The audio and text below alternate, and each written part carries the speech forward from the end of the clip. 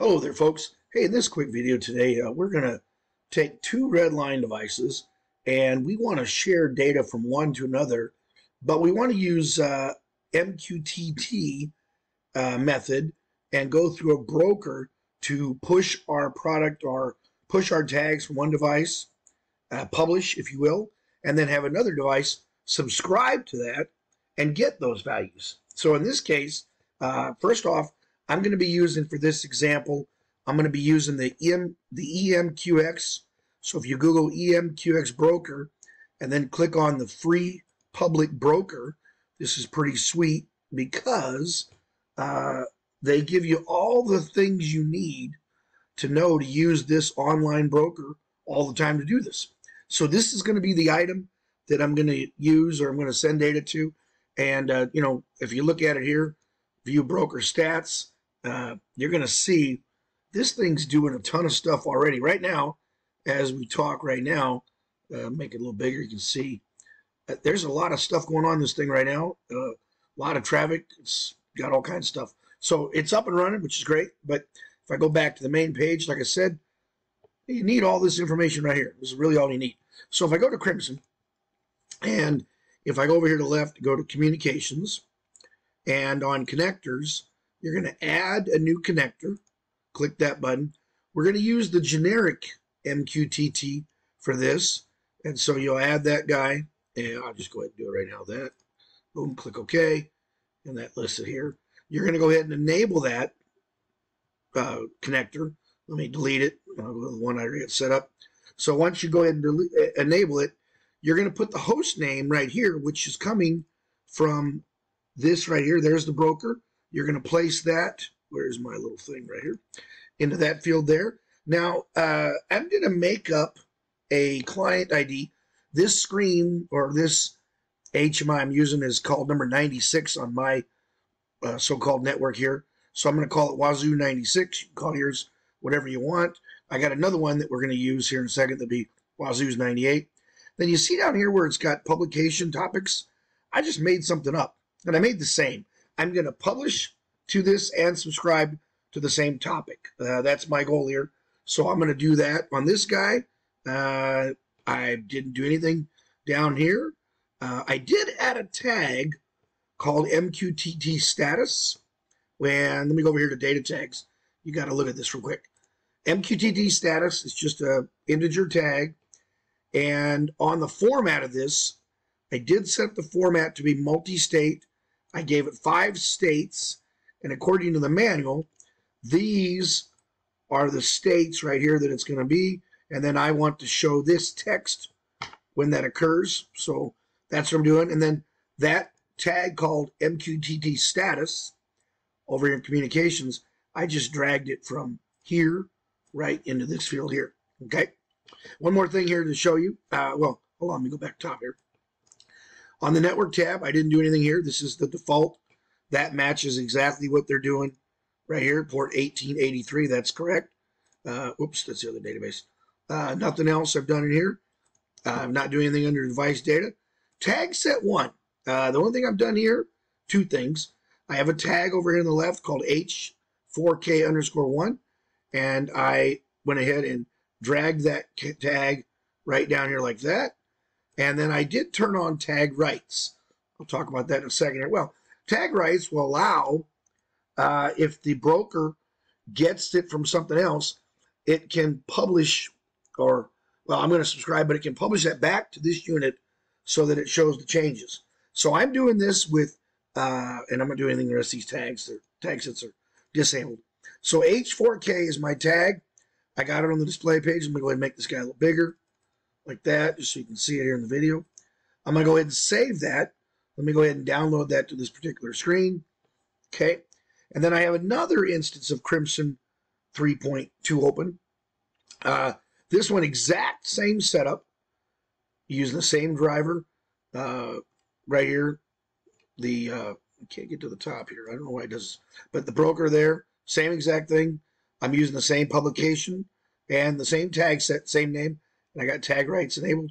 There's that H4K. Let me go back to this one and make this font bigger here as well. Okay. One more thing I want to look at here before I try this. Go over here. Yeah. And on this one, let me get rid of this deadband. I'll come back to this deadband in a second. Let me delete that deadband from there. Okay, let's save this. Let's download this. Let's see what happens. Got the web server open for both these guys. So boom, here we go. Boom. Now, look here. So here's H4K here, and here it is on this guy. So if I changed on this one, let's say I change it to 101, for instance, hit enter. Look, it changed over here instantly.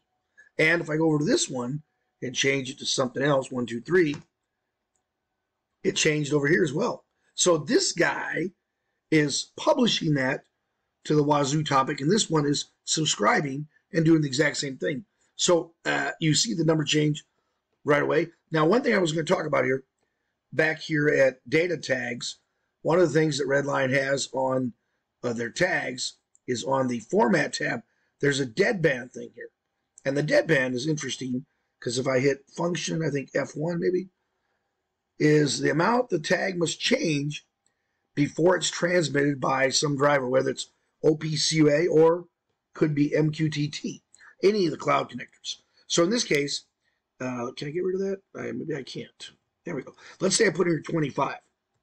So that value has to change by 25 before it will publish that, okay? So let's go ahead and notice, team, this is HMI 98.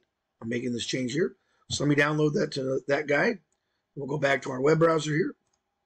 All right, so I'm not good at math. Let me put this at 150. Notice 150, there it is. That was interesting that that changed.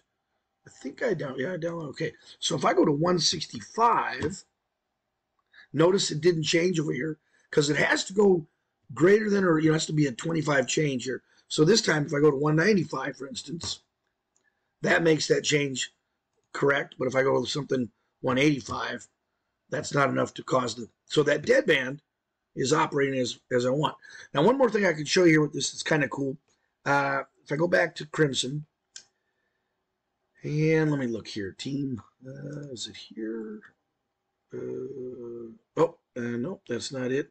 I'm looking for the debug. Hold on, let me go over this one real quick here. This guy. Okay. All right, there's that. Okay, that all looks good. All looks good.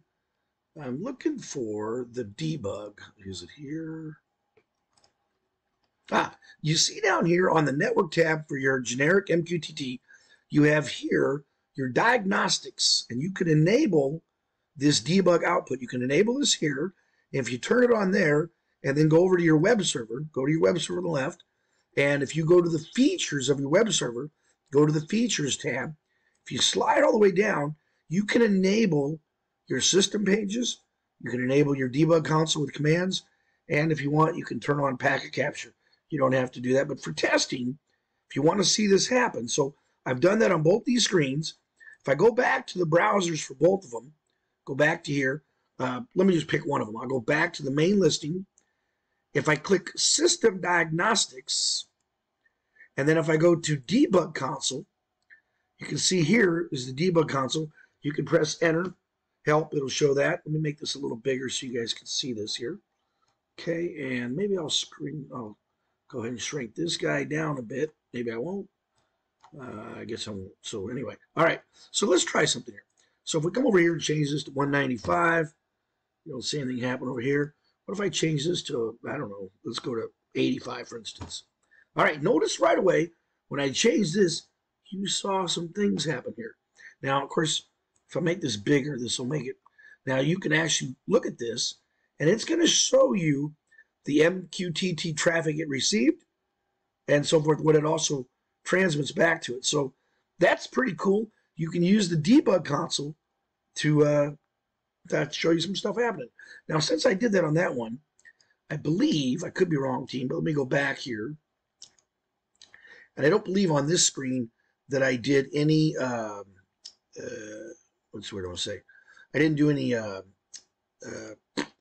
deadband on this one. So I believe anytime I make a change to this, yeah, it's instantaneous. See right there? See that guy change? So since I did that on this one, well, here I was going to show you. Let me do this real quick. Let me open a new tab. Give me a second. I'll put that number in here real quick here.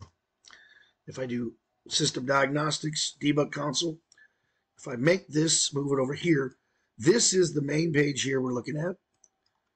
And then this is the other part. So if I change this right away on this guy, you'll actually see the traffic here. And on this one, if I make this a little bigger, I just change it to 101, and it'll show you right here. There's the 101 right there.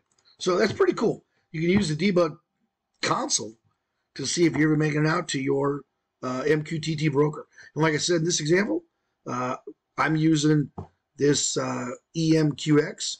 The cool thing is I'm taking data from one screen and sharing it to another one without having to do anything in the MQTT broker.